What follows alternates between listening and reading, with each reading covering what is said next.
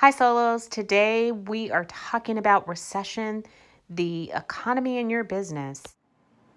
Hi. All this month we've been talking about launching your business and providing some tips and some insights around things that are relevant when you're starting a business and even when you are in business. But there's one question that may be looming large in your mind in today's world, and that is, what about the economy? There are reports that there could be a recession. There are some reports that say certain sectors will be safe from the recession, like in the housing market. They say that the housing market is not going to cause a recession and it's not going to be impacted by a potential recession. So there's a lot of uncertainty in 2020, especially since it's an election year. And so common in election years are a little bit of rattling of the stock markets and a little bit of uncertainty because we're not sure who's going to be the president and what policies they may implement. So how does that affect your decision to start a business? You can start a business in any economy and still succeed. But there are some steps that you can take, whether you just launched your business or whether you're thinking about your business, to ensure that you can ride the wave through any economy, up or down. Because believe me, great economies don't last. Markets are always going to go up and down, and it's just a reality of life that also has an impact on your job. So here's what you can do. Number one, you definitely want to shore up your finances. And so you want to look for ways now. Think about, the type of business that you want to have. Think about where you want to be, not only in the next year, but in the next 5 years, and what's really important to you. Start to look at your budget and see if there are ways that you can trim. One great resources that we've long recommended is Get Rich Slowly, that blog. It's a blog that has some great tips on how you can trim the fat from your budget.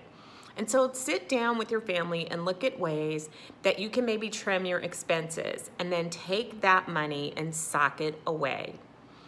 As a solo PR pro, you may be able to give up things that you need in the working world.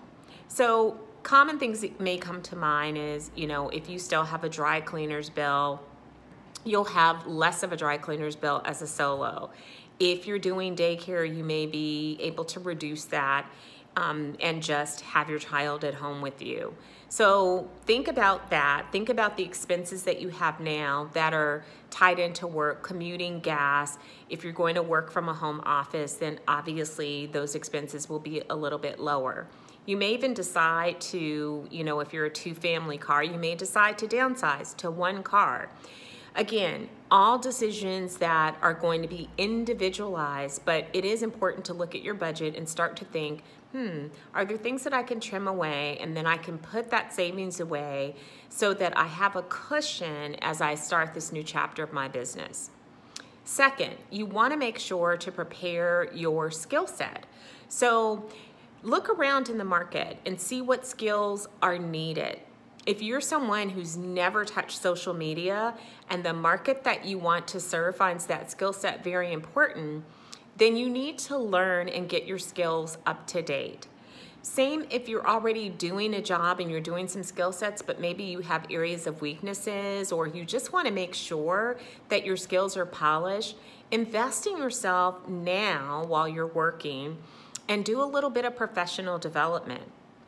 And the good news is that doesn't often mean going to a community college or taking a really expensive workshop. There's lots of online courses for free that can help you to polish your skills. Or if you're a member of any professional associations, take advantage of their learning resources now. And so that's one thing. So trim your budget, look at your expenses and figure out ways that you can cut back so that you can sock away more savings, shore up your skill sets, and then make sure that your networking is up to date. So take a look at your LinkedIn profile. LinkedIn can be a very valuable tool. Is your profile up to date? Does your headline accurately portray who you are today? Or have you not touched your LinkedIn profile in the last 5 years because it hasn't mattered because you've been employed? So you want to take a good hard look at it Again, there's lots of advice. There's LinkedIn coaches that you can work with if you want to take that, up a level and get really serious about it. The headline is important. The keywords are important. So polish off your profile. And then, if you have a time frame within the next 3 to 6 months for starting your business, I would start that outreach now. I would start to network and make those connections and, so that you have a network that is vibrant and engage with you, that you can tap into when the time comes for you to start your own business.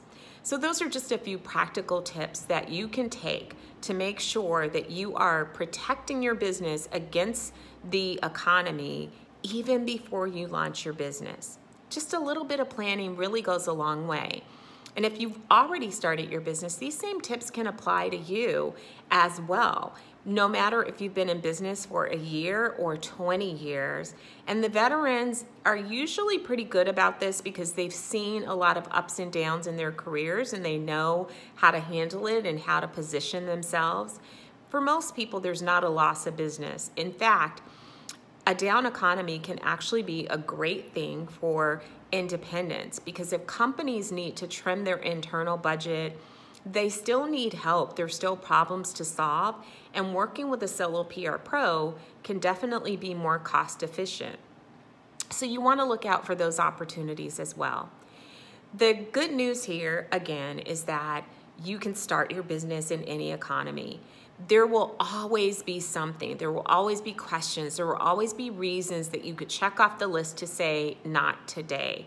I promise you that nothing is ever going to be perfect. I started my business in one of the worst economies in recent history, and it was fine. I didn't know any better, so I just went forward, business as usual, so to speak, and here I am still standing all of these years later. So I know from personal experience that it only matters if you let it matter. Otherwise, take some steps to be proactive about protecting yourself and shoring up your financial cushion, and make sure that your skill sets are up to date on what the market wants, and make sure that your networking and your profiles are up to date as well. If you do decide to start your business, I also would say consider joining Solo PR Pro. You get a built-in community of support, and we're here to help you. But do check out our free resources on the blog and follow us on social media for tips and news. And if you have any questions, don't hesitate to reach out to us, because we love helping solos to launch their business, and we love helping support them once they're in business. Don't worry about the economy. It's okay. You got this.